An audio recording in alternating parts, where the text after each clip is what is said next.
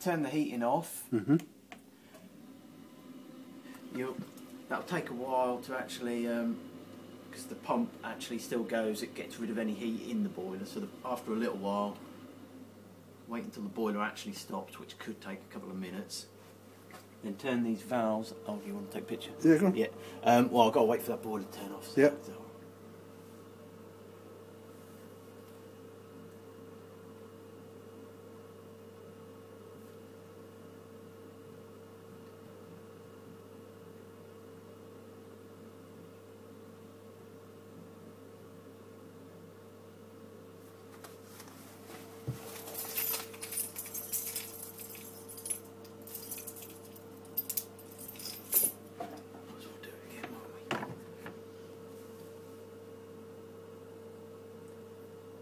Takes a while.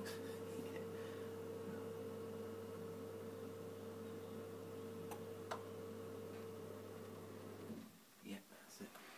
Don't matter. Then just turn these two off. So unscrew this bottom bit here. And that just sits on there. Like so. And just touch.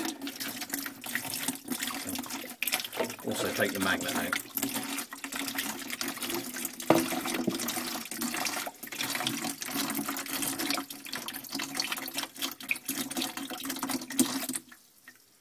There we go.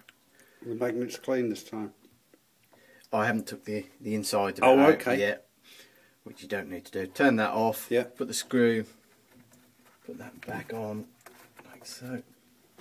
Yeah. Close your air vent. I always release the bottom one first. Yeah.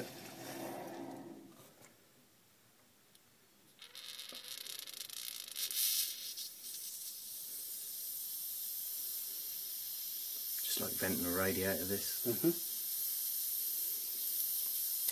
Oh. Get that. Then turn that one on. And put your magnet back in. Okay.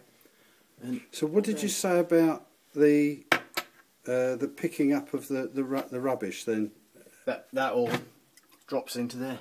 I thought no. Yesterday you showed me that there was loads stuck to it. Yeah, you can take them out completely. So how did you do that? That was with it turned off. Right. You got a big spanner. Okay. And crack that off. And right. That comes out. Yeah. But I would say just do that on its yearly or on the annual service. On the annual service, right? Yeah. Okay. Thank you.